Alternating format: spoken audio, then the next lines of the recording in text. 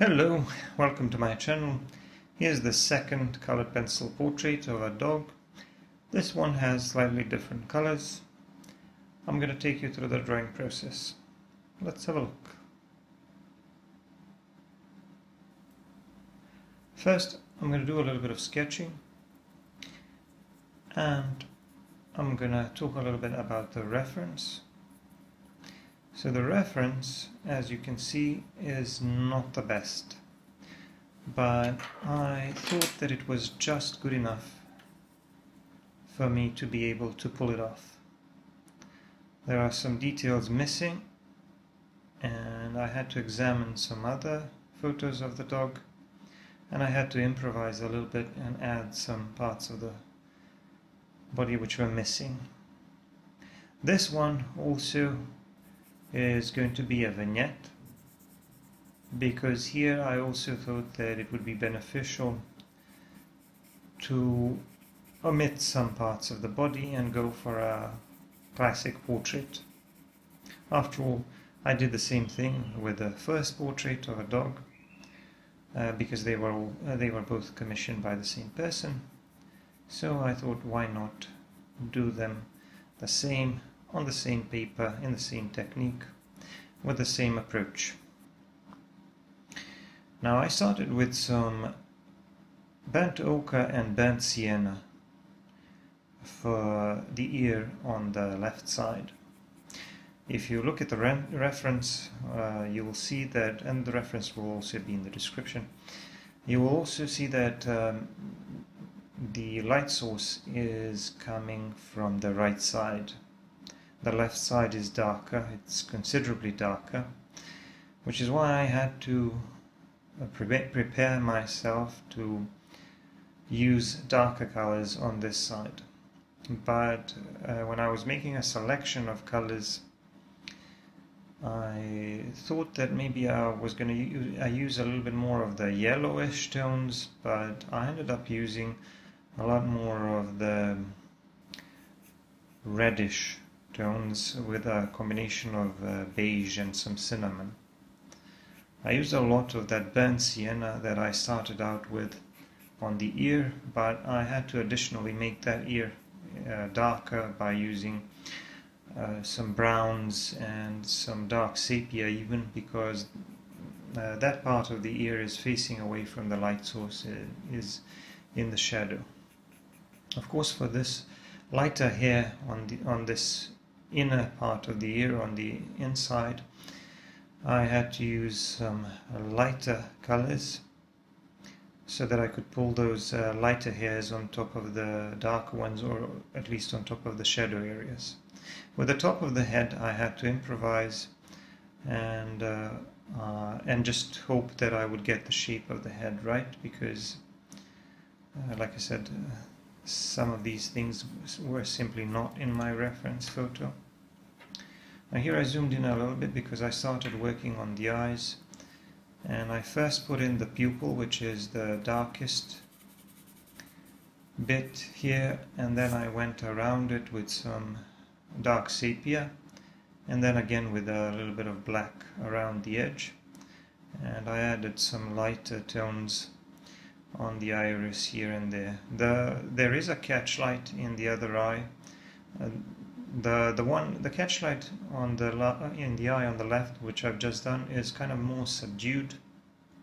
Here on the right side, it was a little bit more conspicuous. I decided to use a white colored pencil. I really wanted the catchlight to stand out, and then I went back and decided to add another one on the other side as well, just for the sake of symmetry. But like I said, this one is a bit more subdued, so I made it a bit more subdued in my drawing as well, and I used a light gray rather than a white colored pencil. But then I moved on to the nose, and this is also mostly fairly dark with just a few details, but there are a few lighter parts around the edges, around the nostrils, which I also did with a light gray. And then I used a combination of some pinkish tones to do the tongue. Now, this is not the order that you would normally do things when you're drawing a portrait. I just feel like the eyes are such an important part of the portrait, and when you get those right,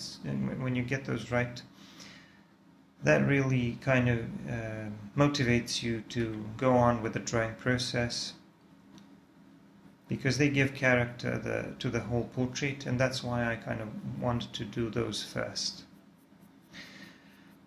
But after I've done the interesting bits, the interesting details, the eyes, the nose and the tongue, I had to move on with the rest of the fur. The fur on this left side is going to be darker because it's in the shadow side, but I combined several different colors to achieve the color that I wanted. But I've used a lot of that burnt sienna again, with a little bit of some browns and some other colors. Now, the interesting thing about drawing portraits of dogs is that a lot of these reference photos are taken by the owner, and they're kind of, the photo is kind of taken from above, and the dog is kind of looking up a little bit, and when you isolate the dog's head and the neck, they tend to appear a little bit more robust than they actually are in real life. That happens because when you're looking at them from above, you're not just looking at their neck, but you're also looking at a bit of the shoulder and the chest area. So what happens when you try to isolate the head, the neck area appears a little bit thicker. So I'm not really sure how much the viewers are able to understand that when they're looking at a portrait like this, a vignette like this, because like I said, I have to isolate it onto the paper, and that maybe changes the impression of the viewer about the dog's build, about what their body actually looks like in real life, because both of these dogs are a little bit more slender, a little bit thinner in real life than they appear on the reference when you just isolate the head and the neck area. That's why one of the things that I like to do is I like to narrow down that neck area just a little bit. I try not to overdo it because I have to stay true to the reference to a certain degree, but I take away a little bit from that shape to bring it to look closer to what the dog actually looks like in real life. So these are just some of the distortions that you have to deal with when drawing portraits. But a few more words about the drawing process now before I continue talking about the references and the portraits. So here I pulled some very light marks on top of those brownish and yellowish tones. That's because that part of the, let's say, eyebrow and forehead area is raised a little bit and it's facing the light source on the right. So I went in with some considerably lighter marks using a light beige and even a touch of ivory colored pencil. The ivory colored pencil is much lighter, but it also has a slight yellowish component to it, which is what I want because some parts of the dog's fur appear very light and almost kind of yellowish. But it's not always easy to interpret the exact color. It's better to focus on the overall values and kind of try to adjust the colors later, because this surface allows you to do that. And I've just remembered that I forgot to mention the materials I'm using, because like in the previous one, I'm using Faber Castell Polychromos colored pencils on a 1000 grit wet dry sandpaper. So let me get back to what I was saying about the references. The references, like I said, weren't great, but I thought they would be just good enough. That's because I was drawing a portrait of an animal, and there is less pressure than when you're drawing portraits of people, because it's easier for people to recognize whether another person looks the way they should or not, whether you've achieved likeness or not. With pets, I think you have just a little bit more freedom, just a little bit more room to improvise and fill in some of the gaps from the things that you can't really make out from the reference. Now, if I were doing a portrait of a person, I probably wouldn't accept these reference photos, and I would try to look for higher quality ones. But for drawings of dogs, I thought these were good enough, and I think they turned out fine.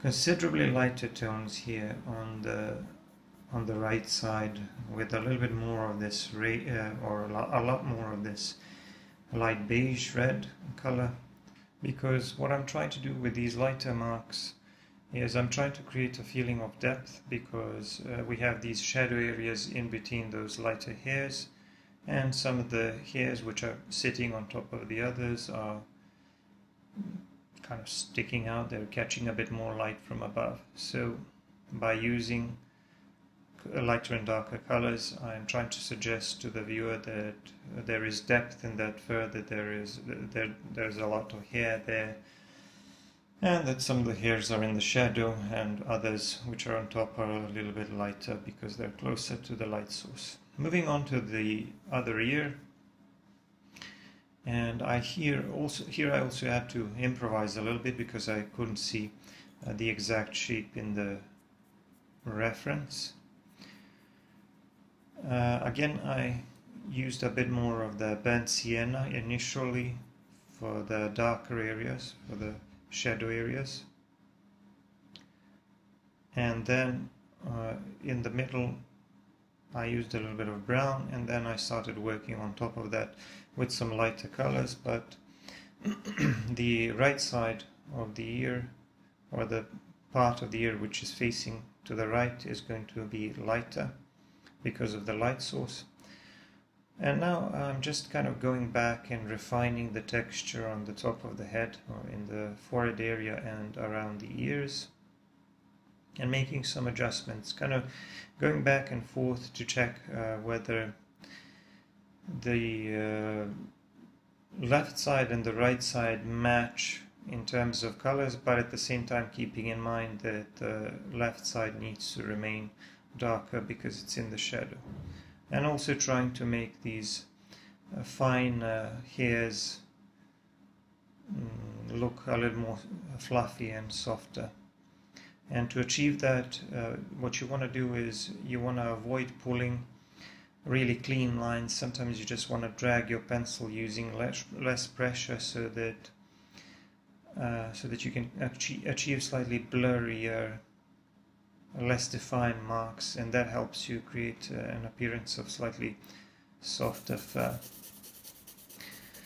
On this right side, the light side, I'm just going to use a lot more of this light beige color,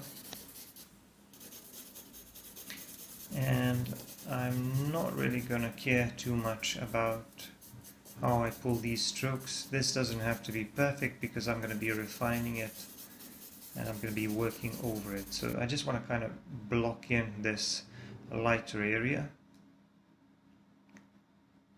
and once I do that, I'll just work on top of it with some other colors. Now I'm putting in a little bit more of the burnt sienna and some cinnamon, as well as some other colors. But the thing that you need to keep in mind while you're working on the texture of the fur is the general shape of the animal. So I always stop and have a look at the reference to see if the shape of the animal resembles what I'm supposed to achieve, what I'm looking at the reference. And I make some adjustments in terms of the relationships, the larger relationships of lighter and darker areas. Like for example, if the face or the head appears too wide, if the snout area is too wide, maybe it needs to be narrowed down a little bit, and things like that. But when you're sure that your larger shapes are in place and that they're looking good, then you can just continue working on the textures and on smaller details like these longer hairs on the neck. And of course, as always, when you're drawing fur, you have to pay attention to the length and the direction of the fur, and you have to try to make sure that the length of your strokes and the direction of your strokes matches the length and the direction of the hair. When the hair is longer and thicker, like around the neck, you want to try to group your strokes so that they look like tapering clumps of fur. And these are now just the finishing touches. The drawing is almost done. I'm just going to put my signature here on the left, and that's it. Don't forget to give me a like and subscribe, and check out my other videos. For more content, you should check out my Patreon. Thanks for watching. Bye for now.